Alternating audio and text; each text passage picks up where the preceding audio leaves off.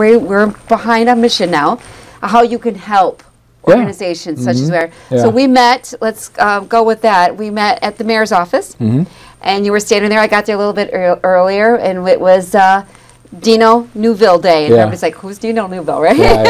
Right. But share a little bit what, you know, really, you came there, you're part of the gym, but you became part of it.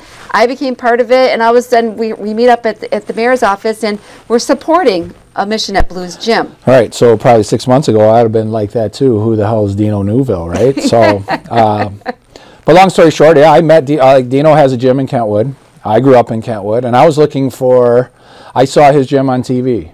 And I saw him and,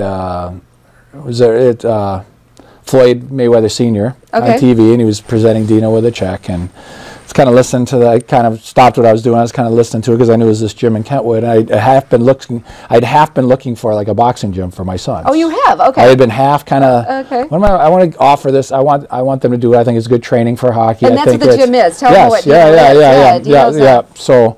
And so Dino's getting this money from Floyd Sr. about keeping his gym open. So I kind of said, oh, it's in Kentwood. So I was out running errands one day, and I just kind of like, you know what, I'm going to go find this gym.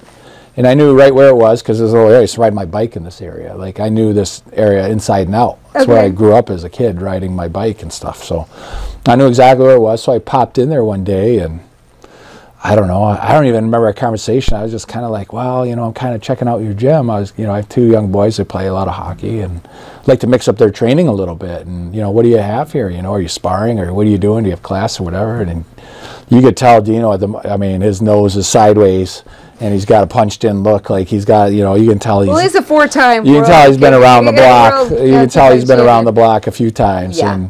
And it got a little bit of bite to him, which I like, too. I was like, you're a little bit... I like, he's like a guy you wouldn't want to meet in an alley, you know what I mean? Like, if you're in the alley, you want this guy on your side. Actually, you do.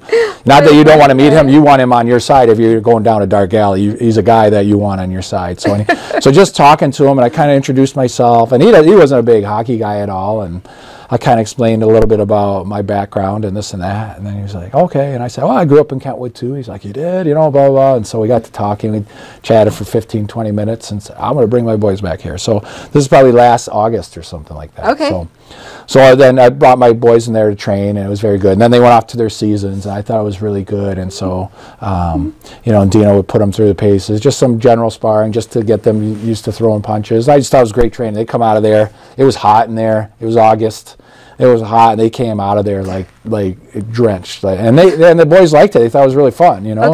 And what kid doesn't like to hit things, you know, right? They love to get it. Yeah, they love to get it. So, you know, just staying in contact with Dino and learning more about his gym and the effort he's trying to put forth there in Kentwood and help kids, like, give them a place to go after school instead of just kind of milling about their houses or playing video games and doing that. Like, they can kind of have a place to go and actually get something out of the day, get a little exercise in, get out of the house. Yeah, get some mentoring. And for some of them, they actually don't even have a whole lot of places to go. Right. You know, let alone that. Maybe a safe place so they can sit down and do their work if they have to, school books, or do their school work a little bit, where they can give them a quiet area and maybe, you know, maybe some snacks to eat and stuff like that. Just being around people, something positive. And just kind of be supervised and know that somebody's there, kind of there for them, and give them a safe place to go. Yeah.